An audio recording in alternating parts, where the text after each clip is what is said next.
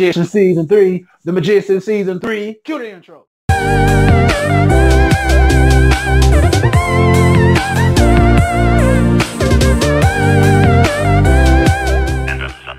What's going on, everybody? We finally got our first look at The Magician Season 3. If you have not seen our Season 1 and 2 review, please go check that out. It's here on the channel. Like I told you guys, I'm a late bloomer to this show, but I binged it in 2 weeks, non-stop. Oh yeah, it was epic.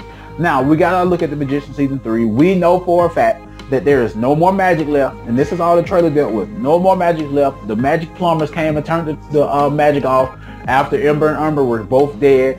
And that goes to think, you know, why did they do this before? Because Umber actually wasn't dead. You know, he didn't die until Ember killed him, and then when Quentin killed Ember, you know, that just set that whole motion off.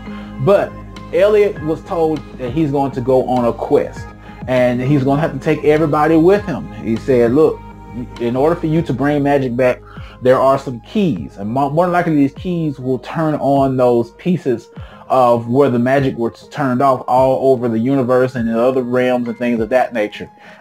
He said you have to go find these keys. Finding all of these keys will turn magic back on.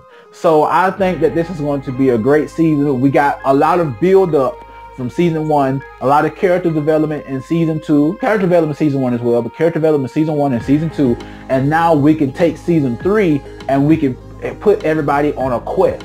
Put everybody on a quest to go out and do something. So I think that this is epic. I'm excited for this.